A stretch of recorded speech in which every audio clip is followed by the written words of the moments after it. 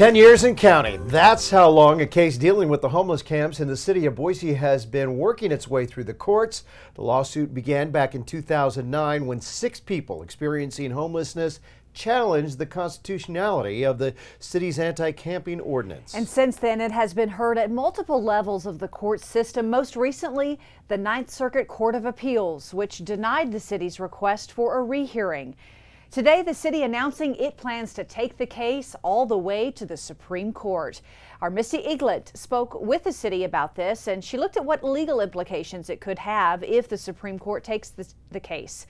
Misty, this is a pretty big deal. Yeah, it is, Mark and Kim. Lots of cities across the U.S. are dealing with a homelessness problem, most far worse than Boise. So a lot of eyes will likely be on this case if it heads to D.C. The city of Boise has an anti-camping ordinance which prohibits people, including the homeless community, from sleeping on public property, or they can be issued a citation. This tool is used very sparingly in our community. This year, we have not issued a single camping ticket.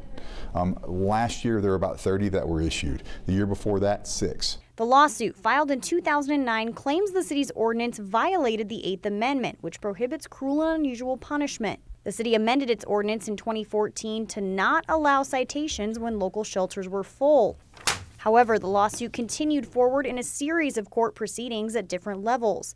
It made its way to the Ninth Circuit Court of Appeals, where in 2018, the judges upheld the argument the ordinance did violate part of the 8th Amendment. Now the city of Boise is moving forward with an appeal to the highest court in the nation. This is part of a larger effort where we're building up those resources in order to provide the services that those experiencing homelessness need in our community. But in order to make sure that they avail themselves of those services and that they take advantage of the resources that are available to them, we need this tool. The city says without the ordinance, it creates a health and safety issue for Boise. When encampments like this happen, the most vulnerable members of our society are often preyed upon by those who want to get drugs into their hands, create scenarios where people get hurt. Sexual assaults of women are very high in situations like this. So it's a public health and safety problem. It's a humanitarian problem. It's an issue that we cannot allow to exist on our streets. David Leroy, a Boise attorney and former Idaho Attorney General, says this case is a good fit for the U.S. Supreme Court because so many other areas are dealing with a similar issue.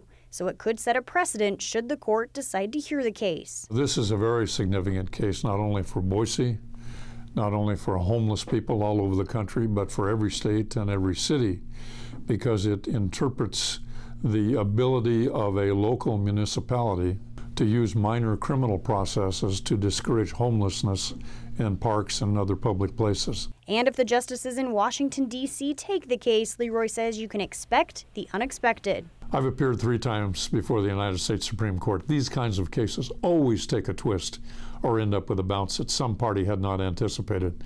The questions by the justices go in a different direction. The opinion contemplates something that nobody ever truly argued or thought through fully. So it's entirely possible that an entirely new idea could be fashioned by the Supreme Court. After last year's ruling by the Ninth Circuit, the city of Boise asked for a rehearing, and in April, that was denied. The city today asked for an extension on its 60 days to file a formal appeal to the U.S. Supreme Court, and if that's granted, the deadline will be August 29th. It will then be up to the Supreme Court to decide when or if to hear the case. Back to you.